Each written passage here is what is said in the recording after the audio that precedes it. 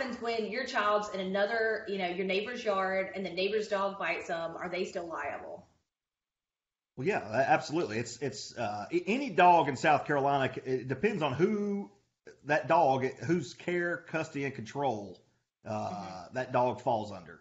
So, we've had this case where, you have a relative staying at another relative's home down here at the beach, but they bring along their pit bull, and then they walk their pit bull, and they've been staying there for a month. Well, guess what? That homeowner has been feeding the dog, allowing the dog to stay there. Now coverage applies because that dog is essentially under the care, custody, and control of that neighbor.